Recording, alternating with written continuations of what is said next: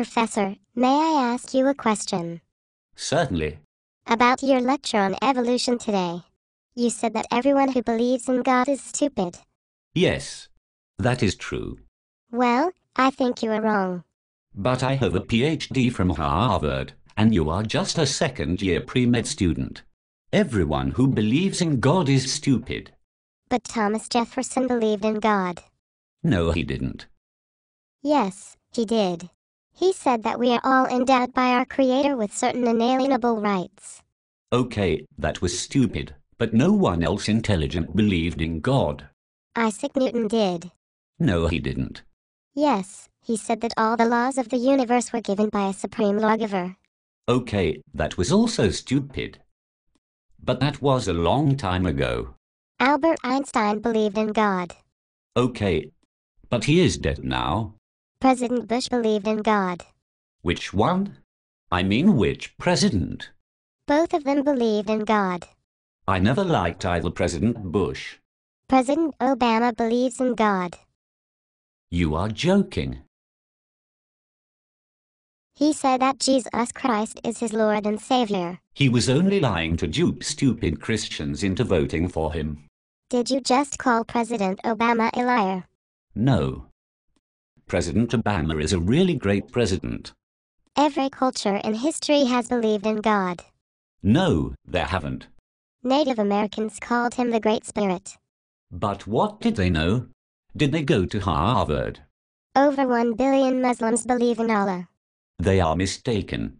1 billion Hindus believe in God. They too are mistaken. Over 2 billion Christians believe in God. They are all mistaken. Everyone is mistaken. Buddhists believe in a higher power. Professor, do you believe in a higher power? No, I am a scientist. Do you believe in extraterrestrial life? Of course. I am a scientist. Do you believe these life forms could be superior to us? Oh my God, I hope so. They are billions of years more evolved.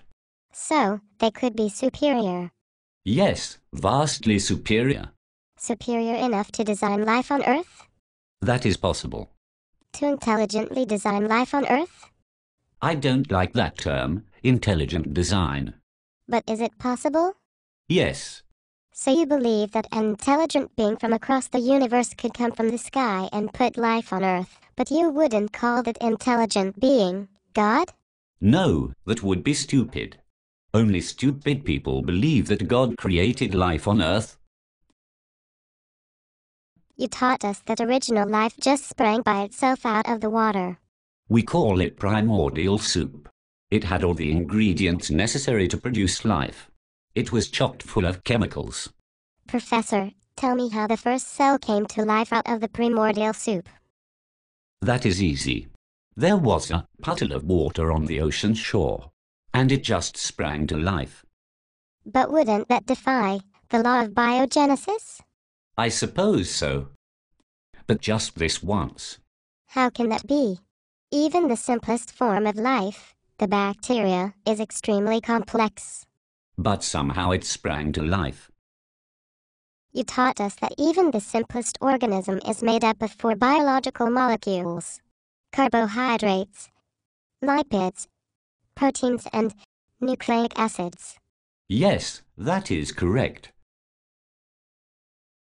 So how did all 4 of these biological molecules miraculously appear together in the same pool at the same time? I don't know. They just did. But you taught us that these biological molecules are only made by living things. Yes, I said that. So how were they formed by non-living things? I don't know. And how were they all formed and placed in the same pool of salt water at the same time? I said I don't know. And why didn't the salt water and sunlight destroy the biological molecules? You are starting to make me angry. And why didn't the waves wash the carbohydrates, lipids, proteins, and nucleic acids away? If you continue, I may have to lower your grade in class. Professor, how many amino acids are needed to make a single protein? 20 unnecessary. You taught us that amino acids are only made by living things. So where did the 20 amino acids come from to make the proteins? I don't know. Maybe we got lucky. Some of the 20 amino acids have been made in very careful laboratory experiments. Some? Yes, but not all. And I must admit that the laboratory conditions that made some would have destroyed others. But scientists were not able to make all the required amino acids, even in a laboratory? No. Were they able to make any protein building blocks needed for that first cell? No, proteins are only made by living organisms. Were they able to make any nucleic acids? No. Nucleic acids are only made by living organisms. They are extremely complex. So how did all these biological building blocks appear in the primordial soup? I don't know. Isn't it amazing? All at the same time? Apparently. Isn't that amazing? Okay, Professor, let's say the impossible happened and they all just appeared at once. Yes, that is all I'm saying. So, how did these biological building blocks produce the first living organism? I already told you. It just sprang to life. But Professor, you told us that the most primitive form of life, the prokaryotic bacteria, is very complex. That is true. It has a complex DNA, a nucleoid, with circular chromosomes plus ribosomes, with RNA, all floating in cytoplasm surrounded by a plasma membrane and equipped with flagella for movement and vacuoles for eating. All these must exist for there to be life? Yes, all these must exist for even the most simple form of life. And all these came into existence at the same second in the same drop of primordial soup? Yes, they just sprang to life. And DNA, formed perfectly in a double helix with hundreds of thousands of perfectly matched pairs. Yes. Plus functioning ribosomes to produce new proteins, carbohydrates and lipids. Yes. Even though proteins, carbohydrates and lipids never existed before? Yes. And the ribosomes knew just what type of proteins were needed to survive. Yes. That is what I'm saying. Everything springing to life. Several different types of RNA, all surrounded by a semi-permeable plasma membrane? Yes. Filled with cytoplasm? Yes. With vacuoles for eating? Yes. And a flagella for movement?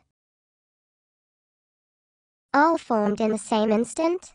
It sprang to life. And all of these came from biological molecules that only can be made by living things, which did not exist. It must be. Why? Do you have a better explanation? And you say that people who believe in God are stupid? Yes, it is stupid to believe in God.